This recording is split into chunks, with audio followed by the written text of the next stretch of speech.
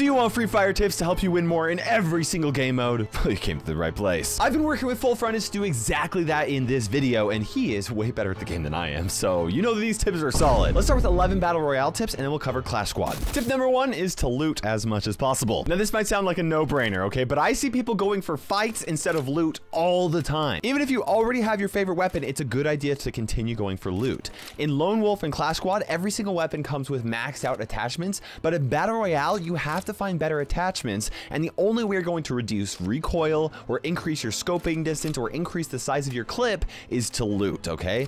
If you're lucky, you might even find upgrade chips for your guns to make them better, and then of course you're gonna find better vests and helmets or even toolboxes that can be used to upgrade your armor. Now, if you're really confident in your ability to fight, you could drop into high loot spots or even really popular spots like Peak and Bermuda, okay? But you're more likely to face other players right off the bat, so that might not be the best option if you're a beginner. Unless of course you don't really care about winning, you just want to drop in there and have some fun. And in that case, go ahead. There's no shame in having fun.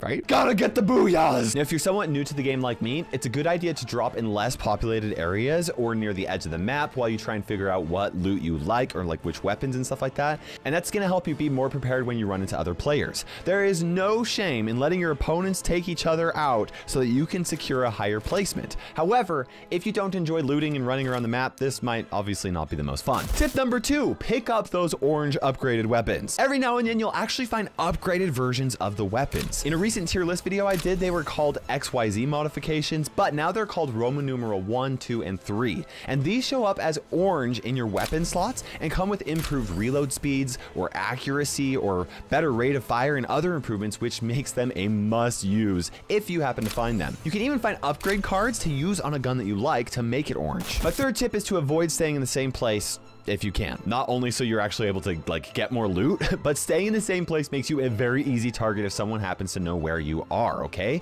Even if you're like in the middle of a sustained fight and you're trying to fight each other, don't stand in the same place, okay? You want to rotate around the map and use cover as you do so that you can get better advantage points. Now, if your whole goal is to just travel to a specific location, you can open up your mini map and tag those locations, which is gonna make it sure that you like don't actually lose sight of where you want it to go over long distances as well. Now, jumping while you're running will also help try to prevent enemies from one-tapping you with an instant headshot death, okay? Just try to be aware of where you hear gunfire and where the zone is shrinking while you move around. And although it is tempting to grab a vehicle, most of them are very loud, which makes you an easy target, which is why they're not really recommended after the third shrink zone. Even then, you have to be pretty careful. My third tip, grab the glue walls and use them. I'm probably gonna say this in every video because it is really important and will give you a big advantage over your importance. I'll be the first to admit that I am still learning how to use them quickly, but you're only going to get better with practice, and setting your grenades to double slot will actually make it so that you can have a dedicated place for your glue walls, which is a huge help. This can be done in the settings section of your game. Tip number 5 is to get the high ground in all of your fights. The higher you are, the easier it is for you to shoot over enemy glue walls. And also, the further you can throw grenades, and most of the time, all you need to do if you need to like get a little bit of cover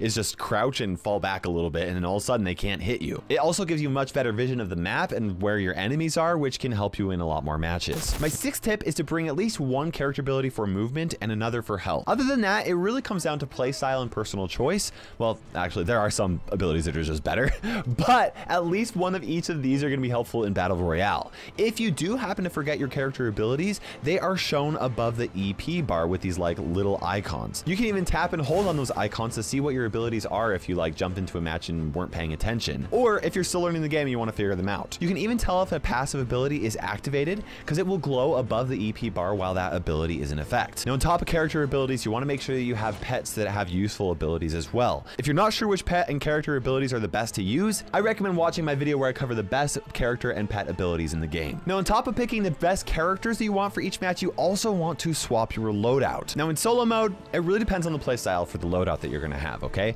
For the survival section, bonfires can help you if you like to play a little bit more aggressively and are smart about fights and moving around the map. Airdrops can also be help, but it's not a huge priority for solos unless you like to camp a lot, which is not really that great of an idea. The treasure map reveals resupply points, which can be good for aggressive players because you can push in on players and then restock, but be careful because enemies can loot your resupply point. But bounty tokens are typically used the most by pro players because once you kill your target, you can get some pretty high loot items. However, if you don't actually kill your target, then, well, it's just wasted. So you got to be prepared for some aggressive play, okay? For the basic section of your loadout, the starting armor can help you if you plan on dropping and fighting fighting like right off the bat. Supply crates can help with early fights as well, since it gives medkits and ammo.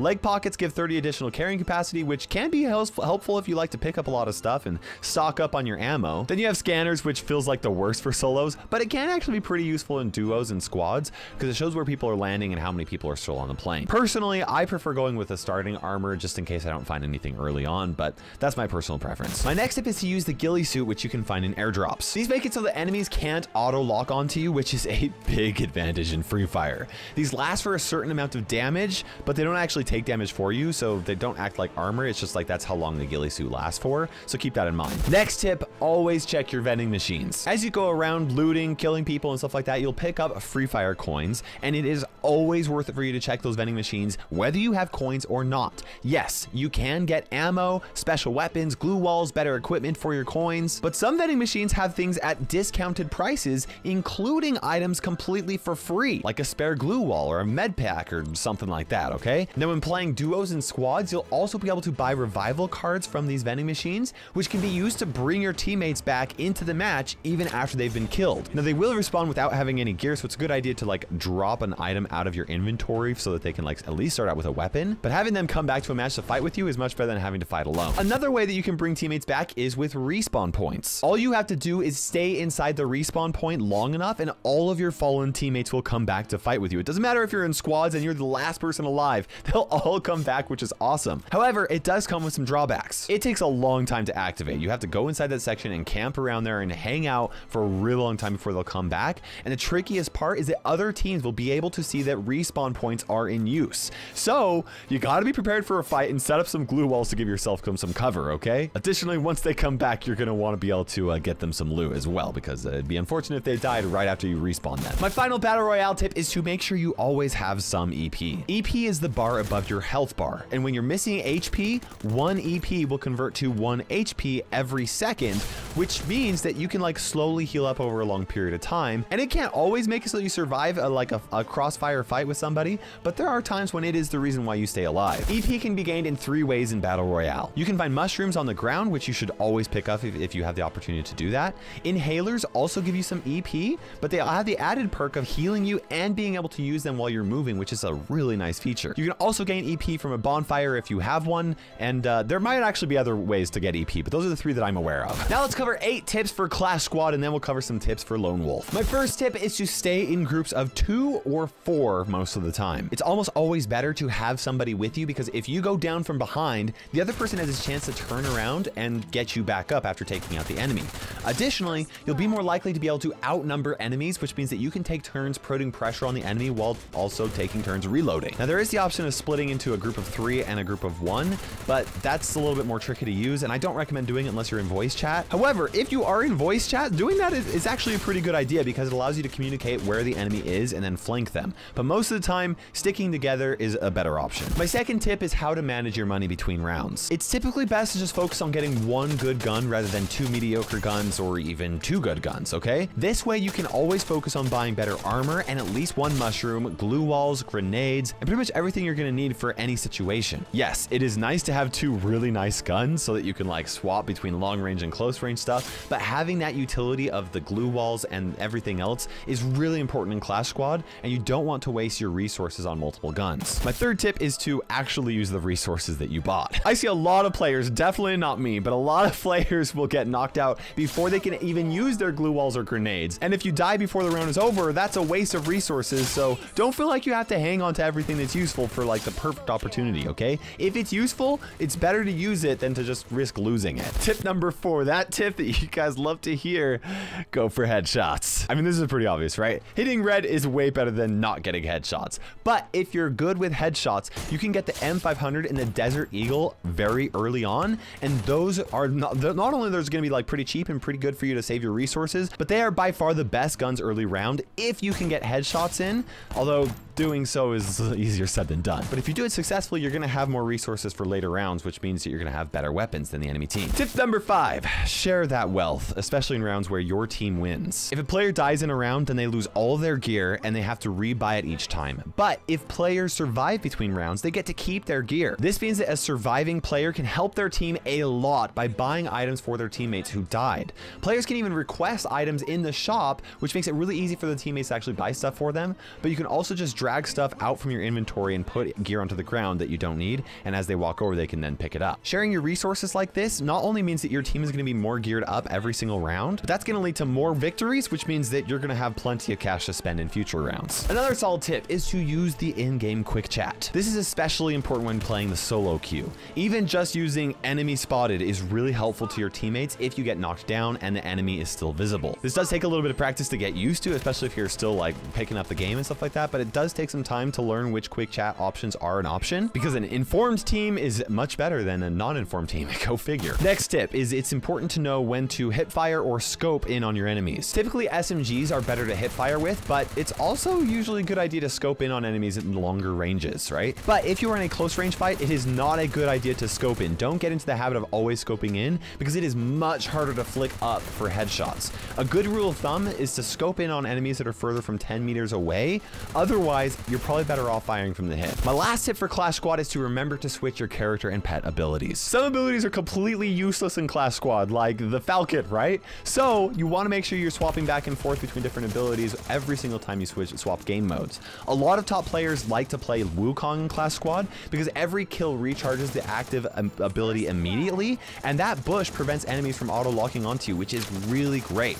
That makes it really easy for you to move around the map safely and also win some 2v1 situations, and can even help you win some 2v1 situations against enemies that really suck at like actually aiming, because they really rely on auto fire. And finally, we got 3 quick tips for Lone Wolf. Number 1, don't take Lone Wolf too seriously. Lone Wolf doesn't have a ranked mode, which means that it doesn't really matter whether you win or lose. This makes it the perfect place to practice headshots, figure out how you like every weapon, and mastering the wonderful art of glue wall placement. Or maybe not even just placement, but just being able to place glue walls down fast. Tip number 2, if you're playing with Lone Wolf seriously and you want to dominate 1v1, pick your best weapons. Every 2 rounds, you alternate which guns you play with. Some rounds you will get to pick which guns both you and your opponent plays, and other rounds they will pick for you. This is a great way to get used to new gun skins, or maybe even an Evo weapon, and that's going to give you obviously a pretty good advantage. Or maybe you don't have any really strong skins or Evo weapons. In that case, pick the guns that you know the best and get a little bit more practice using them. In my opinion, it's better to master at least 1 or 2 guns than it is to just like be